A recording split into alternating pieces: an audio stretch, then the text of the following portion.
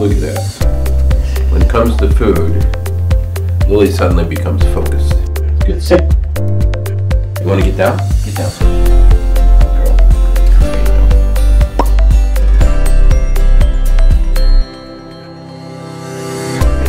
Happy Friday, Baylor College of Medicine and friends of Baylor.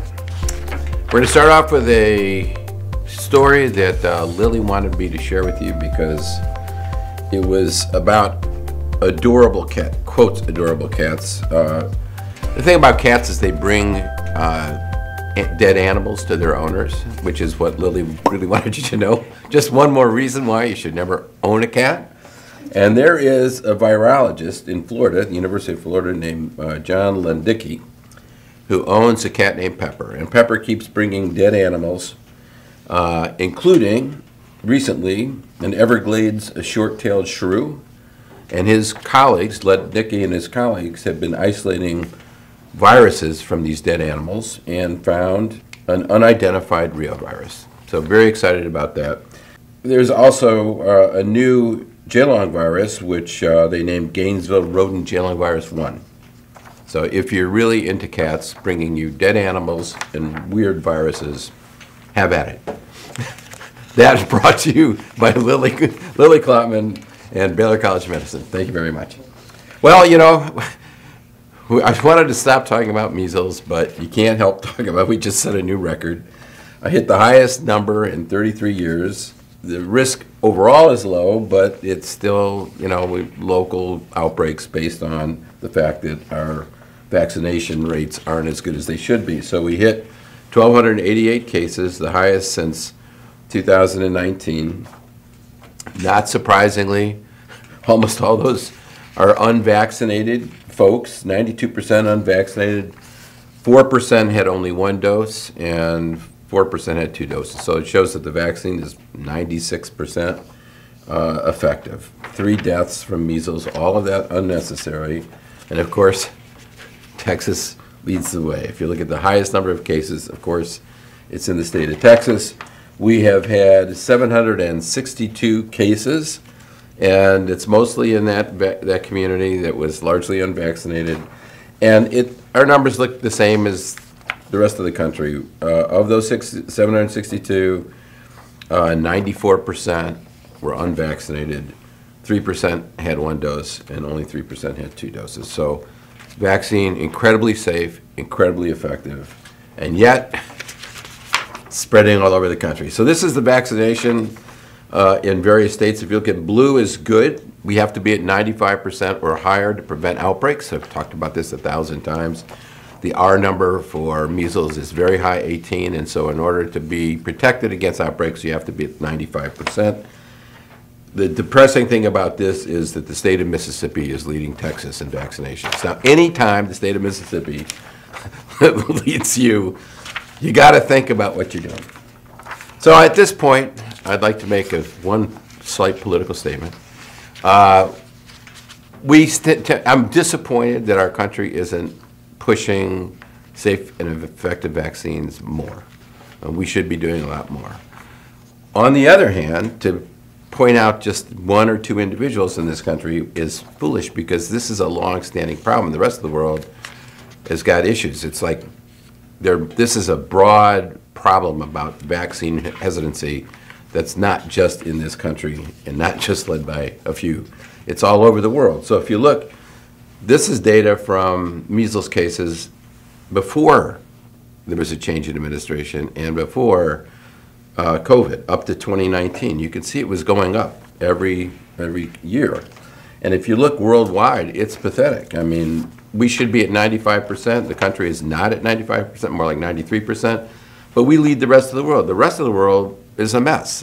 So this is an international, worldwide problem with vaccine reluctance and also just availability, but vaccine reluctance. And if you look at the top 10 countries with measles outbreaks, just over this last season, we're at like, 1288. Luckily, we're doing better than Russia and Canada.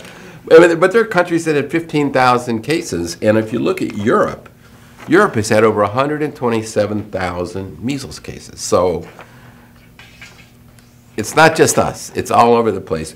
But if you're a responsible parent and you want to travel internationally with a child that's going to be potentially exposed to measles, you can see it's all over the world, you should have your kid vaccinated, or they're likely to be exposed, can be infected, and come back and start an outbreak of their own.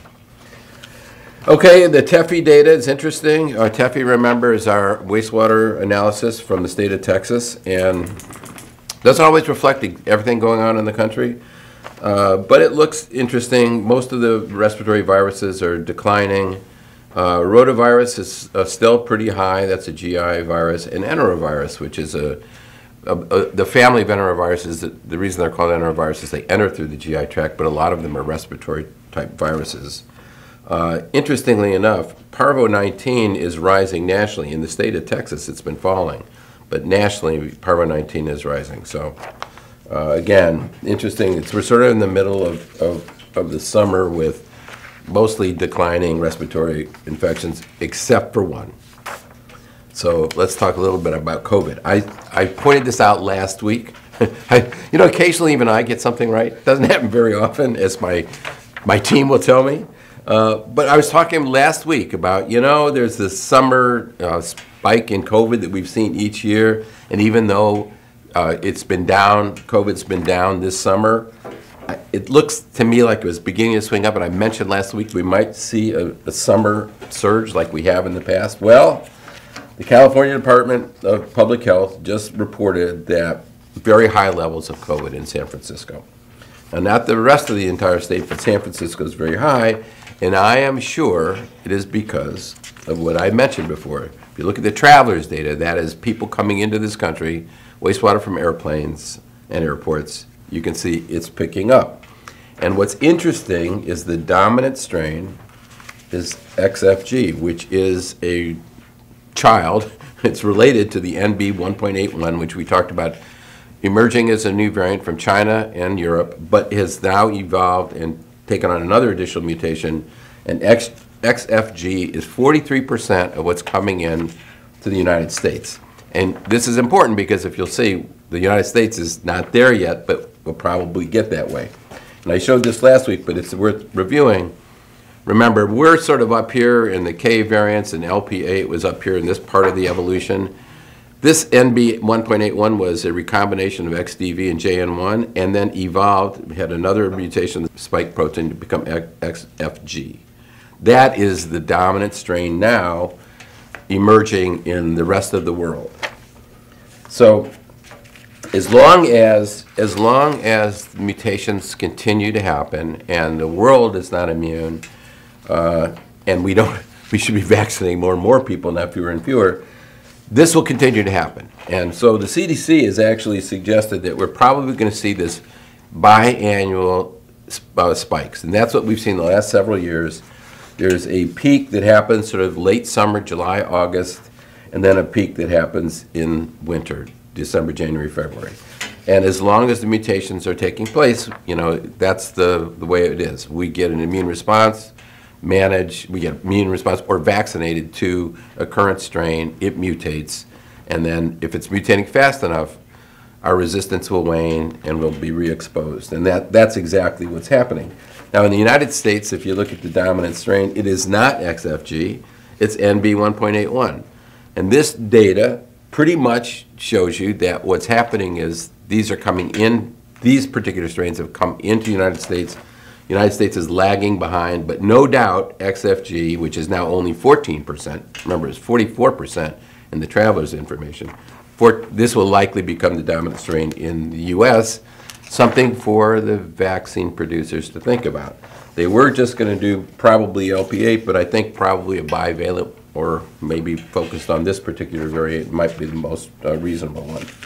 And just as we were talking about, the wastewater was seeing very low, but if you expand this last analysis, most of the parts of the country are beginning to tick upward. The only one that isn't is the Northeast, but the rest of the country is beginning to slowly but surely tick upward. And then finally, the FDA just granted full approval to Moderna's mRNA vaccine, but again, they're limiting eligibility, which I totally disagree with. It's 65 years of age or older, or 6 months to 64 years if you have an underlying condition. I think everybody should get it. So I don't know why they're futzing around with that, but that's the politics of American science. Okay, I want to end today with a bunch of shout-outs. First of all, July 1 is always that time of the year when we welcome new residents and fellows. So they all joined us this month. And they're obviously a key part of our healthcare delivery system. The interns are newly graduated physicians. New interns and residents play an important role in managing patients, and the fellows are really a big part of our subspecialty care. Also, congratulations to Dr. Radek Skoda, a senior member of the faculty of the Dan L. Duncan Comprehensive Cancer Center, who received the Ernest Beutler Lecture and Prize in Basic Science from the American Society of Hematology. He is recognized for his role in identifying a common mutation in the JAK2 gene and providing mechanistic insights in the development of a group of rare blood disorders called MPNs. And also, the DeBakey VA has become the first VA to implement the new Da Vinci 5 robotic systems designed to enhance precision and control during minimally invasive procedures. And a giant shout out to Jeffrey Jones, Chief of Urology at the Houston VA and Professor of Urology at Baylor, for his being able to facilitate that benefit for our veterans. And then finally, congratulations to the Physician Assistance Program students who will receive their white coats tonight. Anyway, hope you have a great weekend, and Lily and I can't wait to see you next week.